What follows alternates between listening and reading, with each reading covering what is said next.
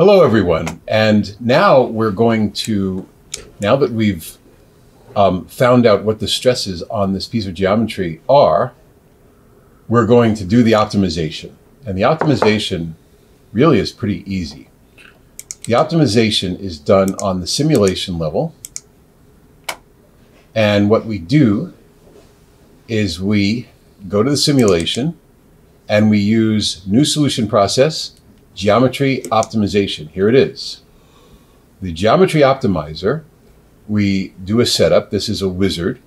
So we do a setup and it appears here. Okay. And we have to make all of these items green check mark. So there's setup. We go next. And now we define the objective.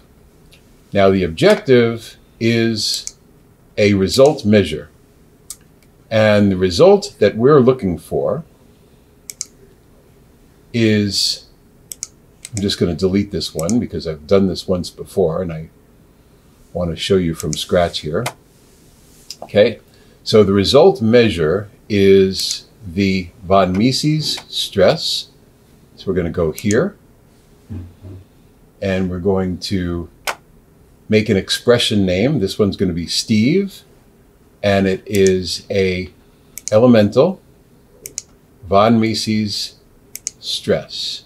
And what we want is the maximum stress to be loaded into this variable called Steve. And I'll say apply. Okay. So when I cancel out of that, I make sure that this variable is Steve and it says the current value of the maximum von Mises elemental stress right here. So I can close that. And then I go on to the next thing. This is the constraints. Now, the constraints for this particular exercise are, we're just going to do it on the weight. And we don't really care too much. We just want to make sure that there's an upper and lower value that makes some sense.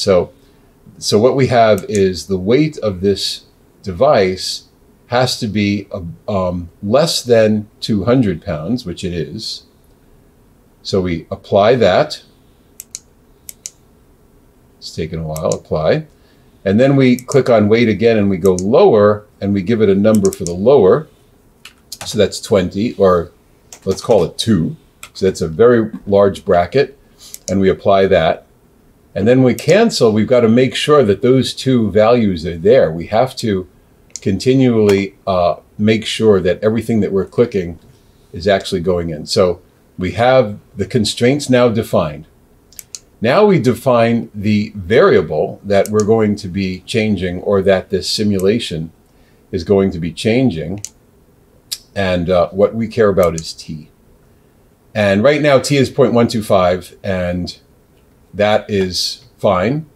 The brackets that we're going for, the limits, if you will, are 0.125.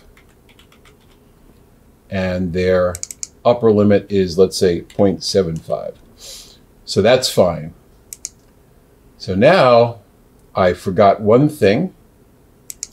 And that is, I've got to define my objective better. So this is fine. You can see that the value t is going to change from 0.125 to 0.75. That's great. But let's go back to the objective here. And what we didn't do is set the target value that we're looking for. And what we're looking for in this particular exercise is 6,000 psi. So we make sure that that's entered. And we say next.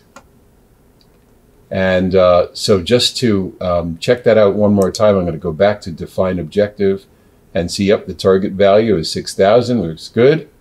So now we're going to go to control parameters. Now these control parameters, I find that that these are too loose, that when I use these numbers, it doesn't really converge very well. So I'm going to make these tighter. I'm going to make this 0.1, enter. I'm going to put another 0 here. I'm going to make this 1 instead of 2.5. And I'm going to make this one as well.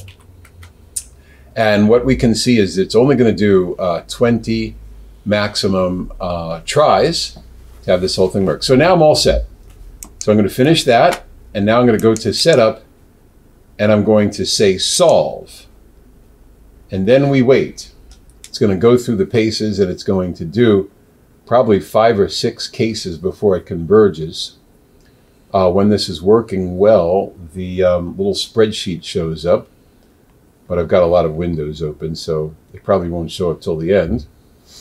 But now we wait and we watch as it goes through. And the spreadsheet's coming up on another window. It's not in the recorded windows, but it's right here. I can see it. So we can watch the objective. And this is going to take a few minutes because I do have a good mesh on this one. Fine mesh. And right now, all of these cases are being loaded to the setup. When you see the solution under setup 1, we'll be able to see all the different tries and what they were, and they're going to be summarized on the Excel spreadsheet. So as you can see, the model converged. Trial 3 and trial 4 got 6,003 here and 5,969. So that was close enough to the 6,000 that we wanted. So the conclusion then is T at 0.147 or 0.147 between 0.1474 and 0.1475. That's the answer that we were looking for.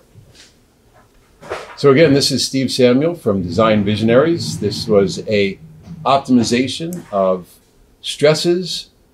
It's a demonstration of the fact that when you model things well and you pay attention to your model-based design, you can have these higher-end functions happening, and all within the same package of NX.